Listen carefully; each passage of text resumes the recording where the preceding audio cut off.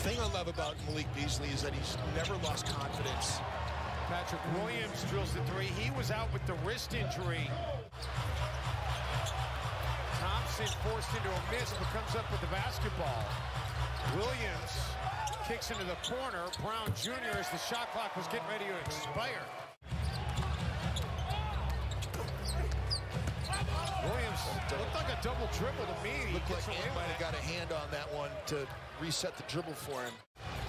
This is one of those games, Jim, where nobody really knows what to expect, as both teams resting a significant number of players and a significant measure of players as well.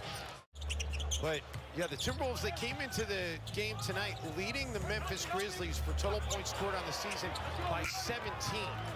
We saw the Clippers, Dave, 3 times when Paul George was playing his best basketball of the season. He and Reggie Jackson were a handful, and then clearly it speaks for itself. You win and you're in, but if you win, you play Memphis, a team that you've matched up with pretty well this year. Josh Okogie gets these minutes, so. And Malik Beasley also on the bench. Malik Beasley's on the bench as well. I mean, it's not a bad move by Chris Finch. Williams drives inside. What a finish by Patrick Williams, and he draws the contact. He's got a chance for an and one. They'll get Monroe on the foul. And take another look. This was nifty out of Patrick Williams. That's a nice hang time, and then switching hands like that.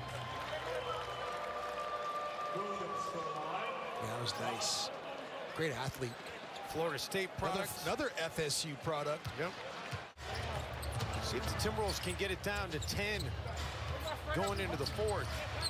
Williams has other ideas, drills the triple. Just let them free roll and get baskets at the rim. They twist everybody up. Bulls working around to Williams. He gets it away. The Timberwolves have officially locked up the highest scoring offense in the league for the season. They needed to get to 94, and they are at 95 and counting.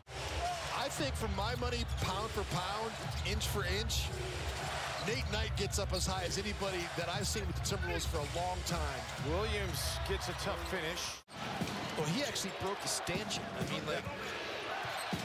Yeah, he had a couple of... He broke the stanchion, made the whole thing go down. He tore the whole backboard down. And this team is too talented. Come on, Nate Knight. Wow, a lot of contact. Defensive play by Jones Jr.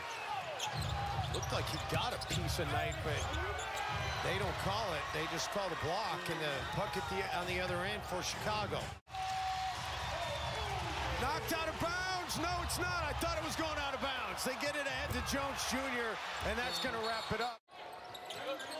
Layman, Knight fires the three, and that's going to end it. So the Timberwolves will end the regular season at 46-37. Thank you for watching ESPN on YouTube. For live streaming sports and premium content, subscribe to ESPN+.